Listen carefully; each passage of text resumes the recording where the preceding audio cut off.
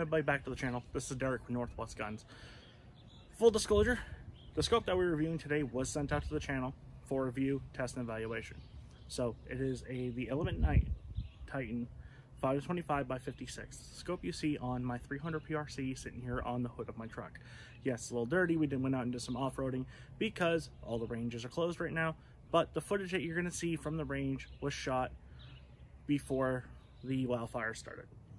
So I will say there's goods and bads about this scope, and I will tell you guys what I like about it and what I don't like about it.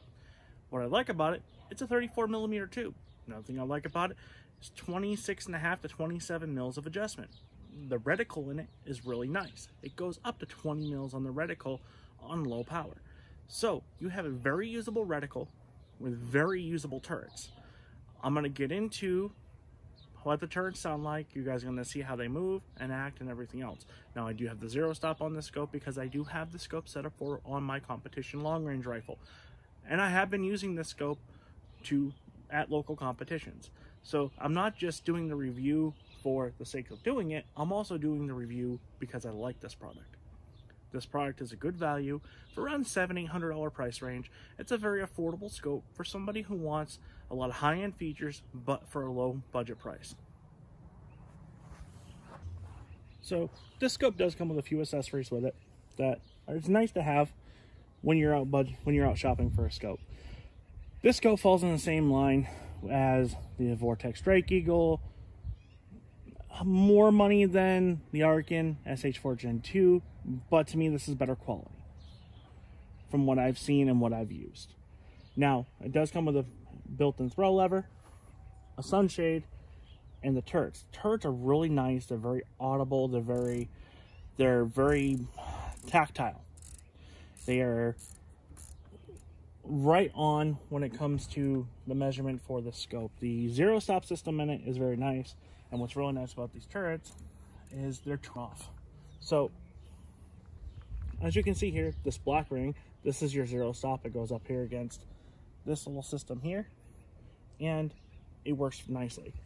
Now you can set this up with having it go back past 5 mils down from your zero. Now on my rifle, I do have it zeroed at 500 yards. So this is how I was able to shoot out to 2100, as you're going to see in the clips here soon. All the turrets are nicely laser etched, really aggressive tactile knob for them. I'm not going to say I don't like it, but I do. It's nice, especially when you're in a hurry and you need to get to where you need to be. Make sure everything goes back to zero nicely. Like I said, it's a toolless design. The only thing you need a tool for is a little Allen wrench, which is actually included. So this scope has a really nice throw lever on it. It goes from 5 to 25. Now this does throw in the opposite direction of my other competition scope I have, so I had to get used to that. It's got a really nice fast focus eyepiece, so it does very solid, does not move. I really like that system. Now the reticle, I have the mil reticle, and it's called the dirty reticle. So it's a Christmas tree style reticle, and you can measure out to 20 mils on it. Very nice if you're going to shoot those long ranges and where you bottom out your turrets. Like me, I have 24.5 mils of usable adjustment because I'm running a 20 MOA scope base on a 20 MOA scope mount. So it gives me 40 MOA built back into the scope on a 100 MOA scope. It floats, I'm floating on about 3 mils. So that's roughly right around 9 to 10 MOA. 5-6 years ago, you weren't getting a 34 mil scope for $700. You were in up ranges of 2,000 plus. So it's nice to see a company come out with a 34 mil scope that is affordable, that people can own and people can use. Now, what I'm going to admit is a lot of good things in the future.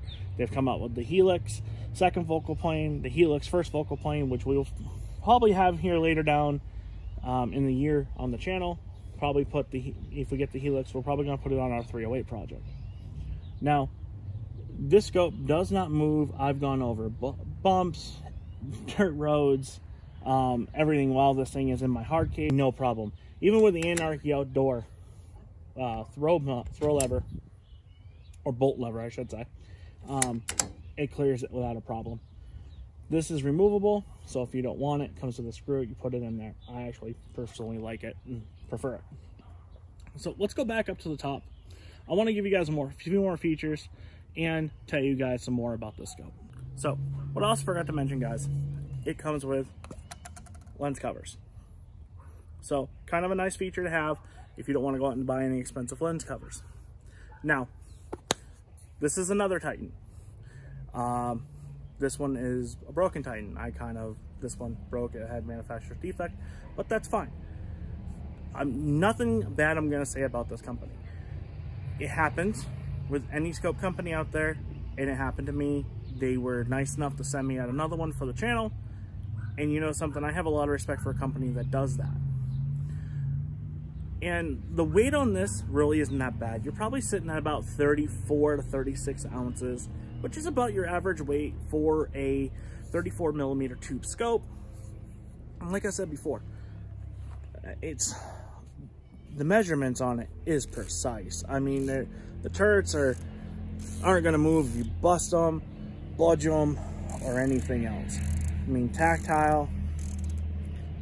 Now, when we took the one out here on the rifle, not one, I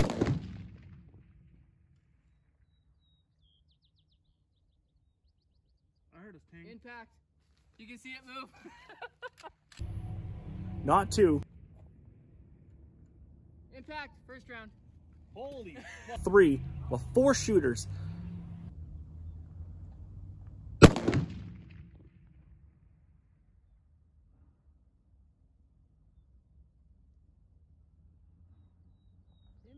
I see it just wiggling. Yep, it's wiggling down there. Is it? I don't know if it's all within the day. Shot 2,100 yards, confirmed hits on steel. That says a lot for a scope that is sitting at the $700-800 price range. I really haven't seen too many scopes that will let you get out that far. And on top of that, this is ED glass, high definition HD glass on top of it. We did it with the sunshade on. I took the lens covers off of it when we were out there. But I mean, guys, for your money, this is not a bad scope. I've had people ask me, what do they recommend for the $700 range? I'm gonna say this. So far, this is one of probably my top 5 scopes I've had under $1,000 that I'm gonna recommend. So, guys, the Element Titan 525 by 56. You're not gonna go wrong with this scope for the price nor for the money. So, thanks guys for watching. Click the like button down below. Click the other one if you'd like. Subscribe to the channel. I'll see you guys on the next video. Have a good one.